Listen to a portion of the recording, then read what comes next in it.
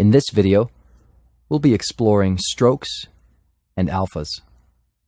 You can achieve some really interesting and dynamic design elements by incorporating different stroke and alpha types while sculpting in ZBrush. We've already discussed brush types inside the brush palette here in Z Classroom. These will serve as a starting point for what style elements are associated with your movements across the model. If you're new to ZBrush, it's important to note that the brush types will play a significant role in the stylistic appearance of your movements on the surface of your sculpt.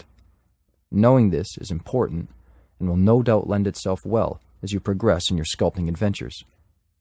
What is visually represented on your model is derived from the stroke and alpha types linked to the specific brushes you are using.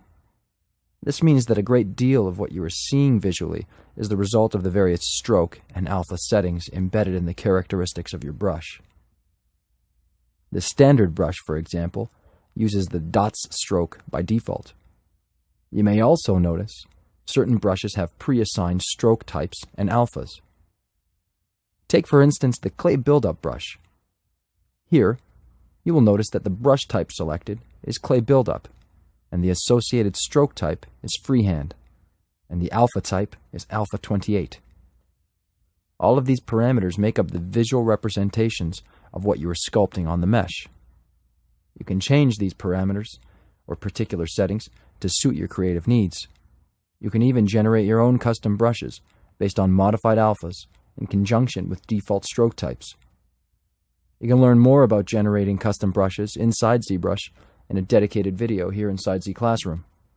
For now, we'll concentrate on presenting the basics in order to help you build stronger foundations.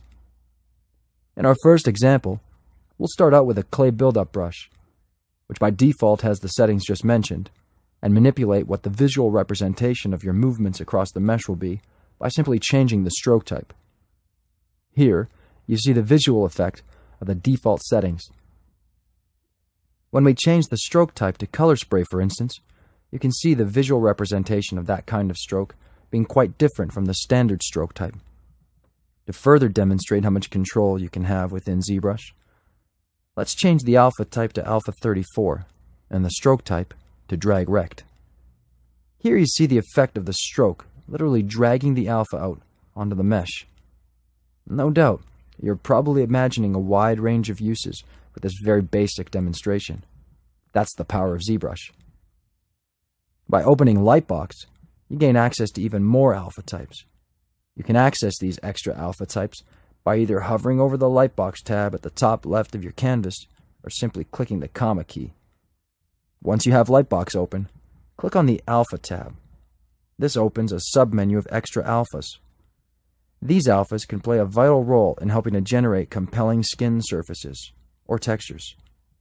Double-click on the alpha of your choice to make it active.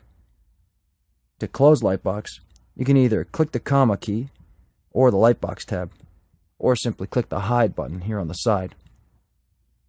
Again, you can extend the flexibility of ZBrush by composing your own custom alphas and using the default strokes shipped with ZBrush to create some very sophisticated design elements for your brushes. Remember to look for more advanced tips and tricks once you've mastered the basics.